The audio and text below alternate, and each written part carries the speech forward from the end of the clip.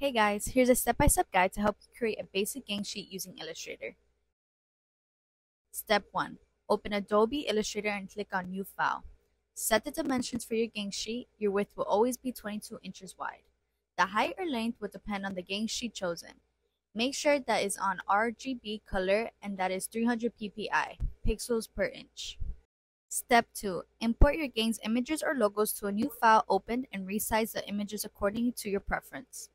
Make sure to leave a margin around your canvases so your logos do not get cut off. Make sure that your images are high-resolution vector files and not pixelated, as this kind of printing yields best results with vector files.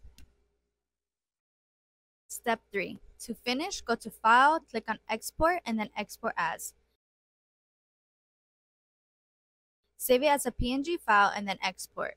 For the PNG option, make sure to have a resolution of 330 ppi and for the background to be transparent.